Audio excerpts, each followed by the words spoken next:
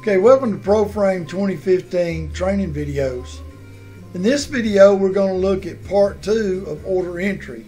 We're going to confirm a work order. So let's get started. The last time I actually created a work order, but before we confirm a work order, I want to show you the print queue. What this is allowing me to view is work orders, and it tells me whether they've been printed or not. It helps me track that type of information. Now you'll notice that there's one that has not been printed.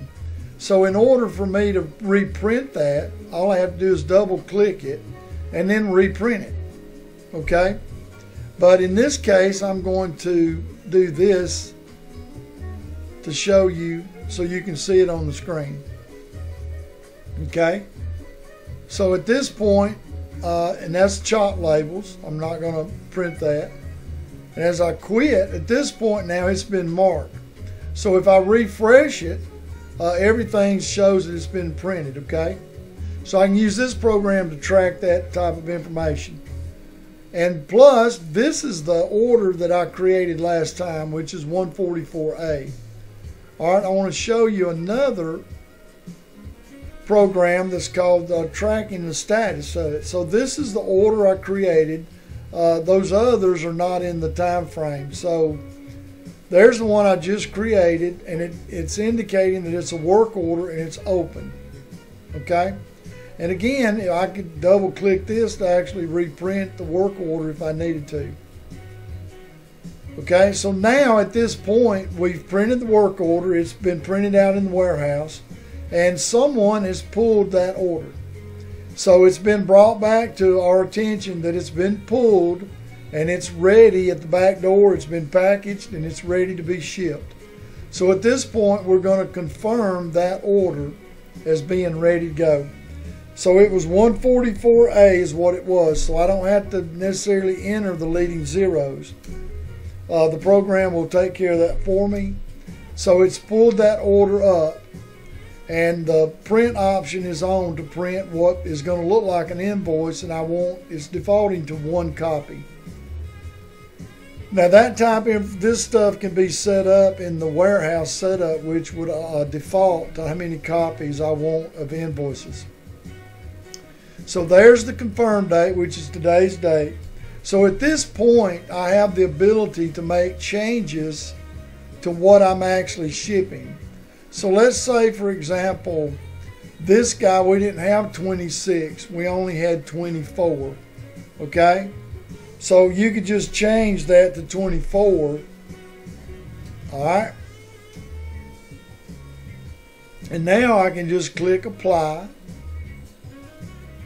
All right, the program, because I've got my lost sales trackers turned on, it's allowing me to save a record indicating that we lost 2.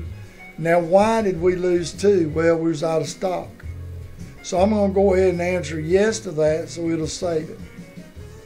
So at this point, I'm ready to click Save All.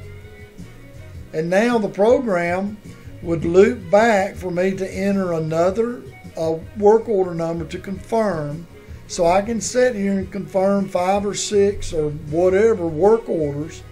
And when I finish, and I'll tell you what I'm going to do. I'm just going to confirm another, and I don't know a number.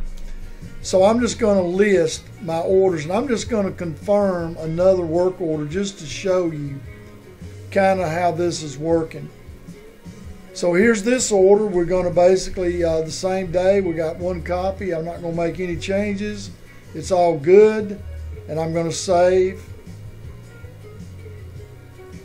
Now at this point, when I'm ready to print my invoices, if you will, then I can just click the print queue, and you can see I've got 2 tickets in there, and all I have to do is select print all, and then it's going to print all of the invoices that I just confirmed.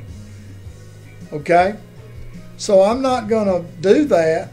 I'm just going to, instead, I'm just going to turn my print automation off,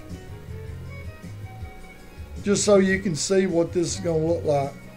So it's saying confirmed at the top of the screen. That's because I've I've set that up in my warehouse to do that. I could change that to read, invoice, which most people do, but this is a confirmed order. Now it looks like an invoice, okay? But the reality is that it's really truly not an invoice in this system. What it is what you're going to print out to send with that shipment.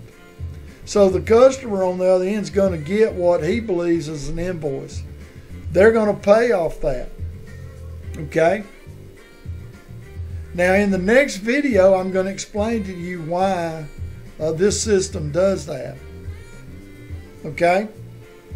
Now it is possible, and I'm going to tell it to empty the print queue because it'll track that as well. So I'm going to quit. We'll go back to the track order status. Now you see that this was a W before. Now it's a C, which means it's confirmed. It's a confirmed order. And if I go back to my print queue, we see that, well, because I didn't finish printing that other one, see, I didn't print them both, and that's why that's showing up now, that it's a confirmed order that's never been printed. Okay? So just to make the system look right, I'm going to go ahead and go through that and print that invoice or that confirmed order for that ticket. But it did that because I had skipped the automation part and I skipped out on the printing of the way it normally would. So I've got those two that have been confirmed today. Okay? They both got the same confirmed date.